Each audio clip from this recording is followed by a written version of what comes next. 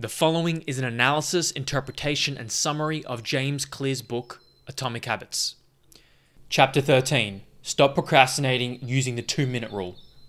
So in the last chapter of Atomic Habits analysis, that we went through the law of least effort. We talked about how to achieve more with less, how we can prime our environment around us to make us more likely to perform XY habit. Right? How do we design an environment that we can optimally win in and be successful in and maintain habits? Now we're going to talk about something that plagues a lot of people. It's the idea of procrastination. There's this old adage, yes, the hardest part is starting. And because it requires the most effort. You have to overcome the most inertia. Inertia being the resistance to motion from a physics perspective, but it can also apply from, a physical, just starting. That's a lot of what plagues a lot of people. Okay, so how can we unpack this and make it easier using some strategies, psychological strategies around that? So the habits we follow without thinking often determine the choices you make when you are thinking. One more time. The habits we follow without thinking often determine the choices you make when you are thinking. Okay, so it's kind of the unconscious governs the conscious. Habits can be completed in seconds or minutes, but can continue to impact your behavior for hours afterwards. And this we see a lot within people's food choices, for example. You can succumb to a moment of gluttony, or you can choose voluntarily, consciously to indulge in something. Drugs, sex, food, entertainment, gaming, whatever. And in the moment, we get feedback. There's a response. But often, it's like that, what is that meme or that Simpsons reference? It's like, that's a problem for future Homer, right? It's like you're not thinking about what future you is going to have to deal with the consequences of the current. Alcohol is probably the most common one. People get caught up in the moment. Everybody knows, almost everybody knows, they drink a bit too much, hangover the next day. They'll say, I'll never do that again. But the problem is you're judging it based off an extreme heightened state. And that's a hangover, which can feel it's a big variance between how someone usually feels. And so when you say, I'm never going to do that again, or I can't believe I did that, and you kind of have remorse for your decisions, the problem is, unless you experience that really consistently, and that's a consistent state, you're probably going to go back and do that behavior again. Because at some point, very near future, within the next 24 hours, you're going to come back to a baseline. And so that's not the state you usually feel. And how you usually feel is you made the decision to drink a lot of alcohol based on your homeostatic feeling of just, this is how I feel day to day. Then you get out of that homeostatic feeling by drinking a lot. You can replace this with anything, eating a lot. And then you're like, oh, this is a terrible decision. But the state you're making that thought and feeling in is a heightened, exaggerated physio-psychological state that is an outlier. You don't usually feel like this. So you need to make your decision at a homeostatic state. When you're calm, relaxed, rational, after you've eaten, okay, particularly is really important because we generally don't make logical, rational, unemotional decisions when we're hungry, really hungry. All of our actions have forthcoming consequences. Are they consequences that add to our cup and are constructive or destructive? We are limited or freed by where our habits lead us, which is why we must master the daily habitual choices we take and make sure they're purposeful and directional to where we want to go and who we want to be. Kind of goes without being said, but we all live contradictions in some way or another. Most people have things they're trying to work on, habits they're trying to mold, break, or remake. So let's start small using the 2-minute rule. So what is this 2-minute rule? When you start a new habit, a lot of people overwhelm themselves by trying to do a lot. Most people would like to identify with someone who's capable. I'm independent, I'm capable, I can do this. That's a positive trait to associate with. Why would you want to associate with someone who's not capable? You'll have less trust in yourself. You'll be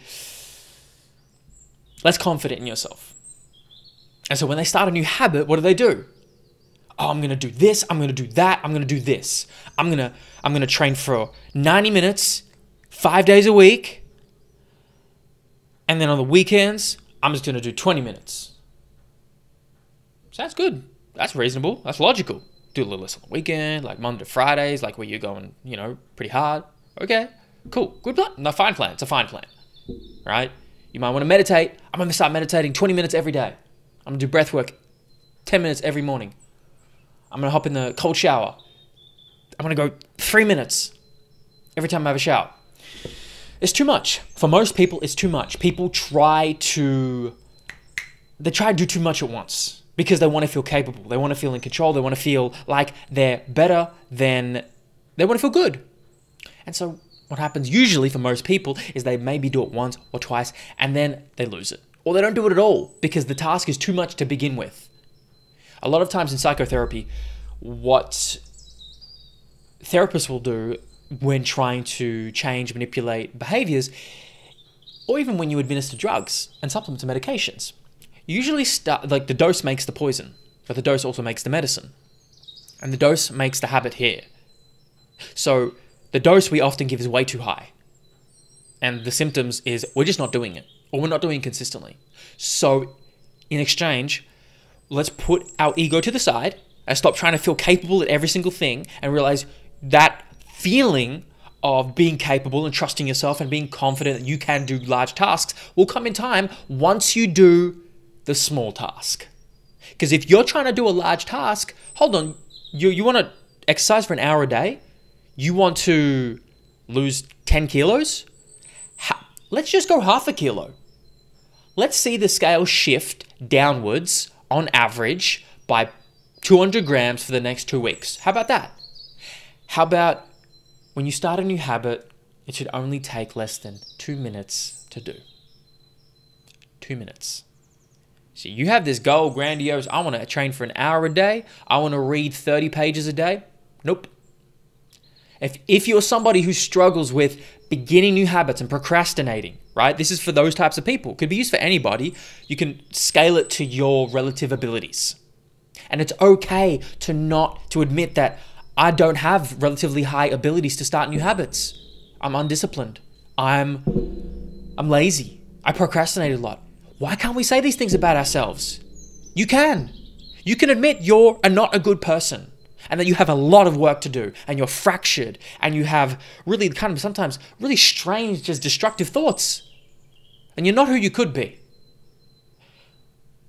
And that's okay to admit that. But it's not okay to I don't think it's okay just to accept being okay.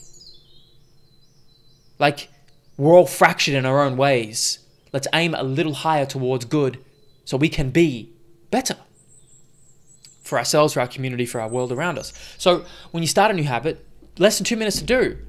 1 page a day. 1 page. Then you build trust in yourself, because if you start this grandiose 30, 20 pages, 50 pages a day, 30 minutes a day, 10 kilos in 3 months, and you're the type that procrastinates, like, there's no chance to experience the small wins, but and build momentum. But if you just do it less than 2 minutes, you can tick a box, get a dopamine hit, and really affirm that, okay, maybe it wasn't a lot compared to what I used to do or what someone else is doing, but screw that. I'm building a new foundation now. And so I need to accept where I'm at now and build on that and realize that 2 minutes a day is better than 0 minutes a day from your procrastinating ass if you did do nothing because you procrastinated. So you're better off doing 2 minutes a day than trying to do 20 minutes a day and doing it inconsistently, because people try and make things perfect. It's like, I want to make sure I like tick all my boxes and I have all the information, and I want to do a really, really high standard. And sometimes this shit doesn't get done. So, okay, but then you haven't moved the needle at all if it hasn't get done. So we start with 2 minutes. Almost any habit can be scaled down to a multiple minute version. You want to breathe? You want to do some meditation? Just take 3 deep, slow, controlled breaths when you wake up and before you go to sleep. That's it. Takes about 30 seconds. Cold shower. Just do Just do 15 seconds. And the next day, do 20 seconds. And the next day, add another page. And the next day, add another minute. And the aggregation of marginal gains adds up and it compounds. And eventually, week after week, month after month, year after year, what happens is you're doing what you initially had high ambitions and high hopes to do, but because you've built from a reasonable conservative foundation, it has been a lot easier to build up and to get to that point. And in fact, you've been consistent. You've been much more consistent because you've scaled it down and built up from a scaled down version of the habit that you really want to do. And so now you're consistent and you're consistently getting results. And then as you build up, the results start to multiply. They don't add up, they multiply. And that is a much more advantageous outcome and position to be in than if you tried to do the end outcome goal, but you did it inconsistently and you procrastinated and you ended up giving up on it entirely. This type of strategy is for those types of people, and you have to be honest with yourself. It's okay. Like, fine. What, you think you're the only one who's procrastinated a habit? You're not inferior to the rest of the species, the human species, and inadequate to the rest of all of us if you've struggled with that, because most people have struggled with that. But the beautiful thing is you can get to a point where you're consistent. You can get to a point where that habit that you kind of dream of doing, like at a really high level, you can get to that point, but scale it down. We want to lower the barrier for entry to make the habits as easy as possible to start. It's not to say the habit is done after 2 minutes always. It just acts as the gateway to lead you down to a more productive path. Then the first 2 minutes becomes the ritual before a larger routine. The more you ritualize the beginning of a process, the more likely it becomes that you can slip into that state of deep focus required to do great things. So the 2 minutes, you don't have to stop after 2 minutes, but we're just trying to, that's how we win. 2 minutes. 2 minutes of push-ups, 2 minutes of squats, 20 reps. Design it however you see fit. But 2 minutes, something around that duration to begin with. And guess what? If you're running for 2 minutes, you've already started. You have scaled it down so much to yourself. You're okay, I can walk up the street once, right? Maybe you feel good after that 1 minute of walking. And you know what? I'm going to keep walking a little bit more. And you realize it's not that hard as you thought. And so you relearn that what you initially was really scary and fear-inducing and intimidating, oh man, that wasn't as scary as I thought. They're not all looking at me. Or you realize a lot of it's in your head. A social situations is a lot bigger social anxiety. All right, it's fine. It's very common. I've dealt with that when I was younger. So how about this? You're good in one-on-ones, right? You might be good on one-on-ones, catching up with a good friend one-on-one. Okay, so how about you just, when a 2-on-1 comes up, or 3-on-1 comes up, with catching up with people, get there late and you leave earlier, so you have a short time there, or you get there early and you leave early, so you only have a short time there, and you kind of titrate up. It's 2-3 people I'm hanging out with for a half an hour, and then I hang out with 4-5 people, and you build up, and you can even initiate it and build up and just hang out with a couple of friends, and you build up for a handful of people. All right, now I'm going to catch up with 7-8 people. You put yourself in environments and you slowly build up to where you can eventually get to the group of 50 people in a room and handle that energy. But if you're socially awkward around a huge group of people, you don't have to begin by speaking to all these people and being around an environment that's so big and intimidating. You can scale it back. The point is not to do one thing, it's to master the art and action of showing up. Showing up, regardless of how you feel. Just show up. It doesn't matter how long. Instead of trying to engineer the perfect habit from the start, doing the easy, simple task on a consistent basis, then you build off that. You want to run a marathon? All right, what is that, 42 Ks? Can we just start with walking 10,000 steps a day? What about 10 minutes a day? How about we just put on the running shoes and you go for a walk up and down your street once? And this is not a hyperbole, this is real. Because some people start 100 kilos overweight and they're like, Jesus Christ, 100 kilos? Do you know how heavy that is? Most people can't lift 100 kilos off the floor. I have that to lose off my body. Fuck, screw the 100 kilos. Don't worry about the 100 kilos. You need to lose 1 kilo before you can lose 100 kilos. You need to gain 1 kilo before you can gain 10 kilos. If you muscle mass. So how about you just scale it back? Screw it. Don't worry about all the rest. Just make the win something small, something meaningful. And small sounds bad. It's not bad. Just make it meaningful. Make it affirming. Make it something that you can feel more confident in. To maintain the joy, love, and passion and creativity you experience in a certain habit, consider stopping just before it becomes a hassle.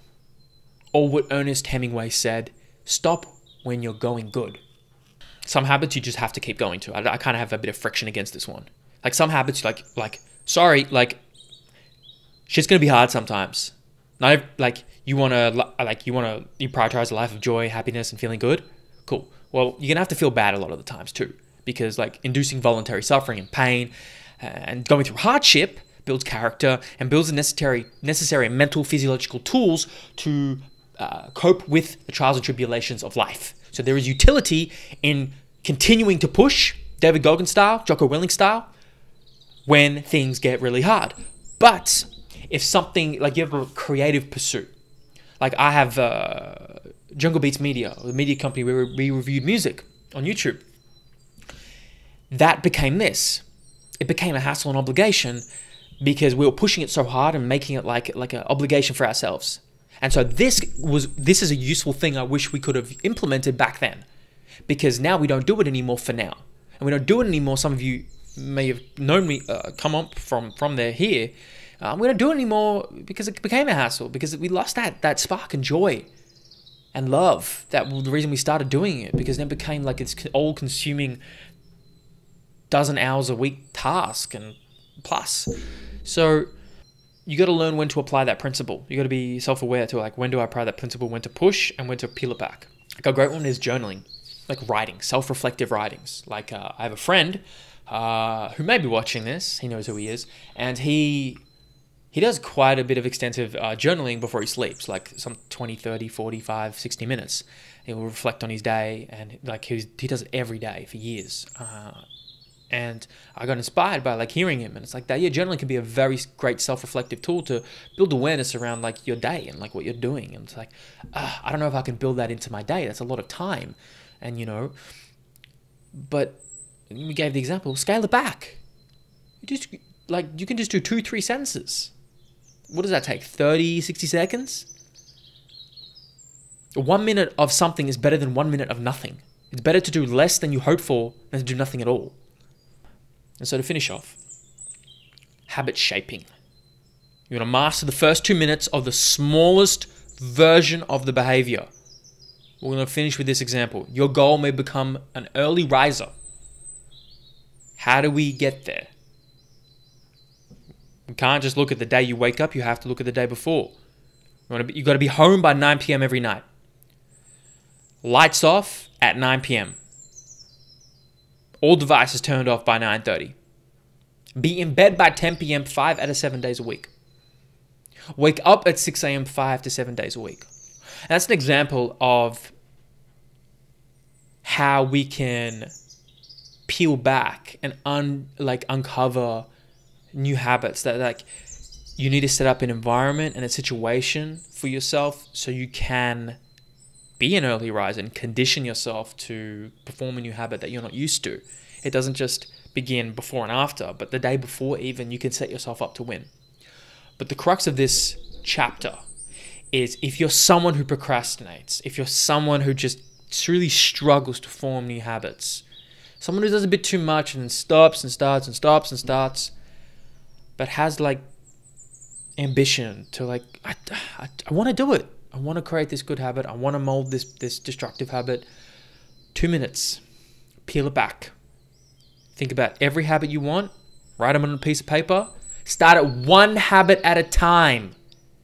You'll get to the other ones. It's fine. You don't have to do everything at once. In fact, you probably won't be very successful at trying to do your 5 habits at once. You'll probably, most likely, fail if you're the type of person to procrastinate. Peel it back 2 minutes. That's it. It's repeating myself. It's that's it. Stop procrastinating. 2 minute rule. Go. Stop watching this. Get out of here. This video is like just the spark. Now it's off to you guys to go do the thing. Something I got to think about as well. It's like, where could I be using this 2-minute rule? See, generally, I'm a type of person who like can take on a bit more, but that's the character I've built. I didn't start like this. I came to be like this. This was a process over the last 10 years. You don't start training, like shooting baskets at a hoop for 5-6 hours consecutively. I just started like 30-60 minutes, and then it kind of, the spark just kept growing, and I just like grew an obsession as a teenager. I hope that's valuable. You guys can listen to all these podcast platforms. Subscribe on YouTube, and hit the notification bell, just so you guys can stay apprised. Because I know a lot of people actually, I've seen the analytics a couple times. I've seen the analytics before, and it's surprising how many people watch these videos but don't click subscribe. If you are interested in the further development of your psychological, philosophical operating system, your mind, how you interface with the world, then this and the podcasts that are associated, Talking Chimps podcast that's associated with me in this channel, and that's intellectually stimulating conversations. If I was you, I'd recommend staying tuned to what I'm putting out to the world, because a lot of people aren't apprised and don't actually follow. They just watch and get out. So stay tuned to that, and I'll see you guys in the next one. Thank you for watching.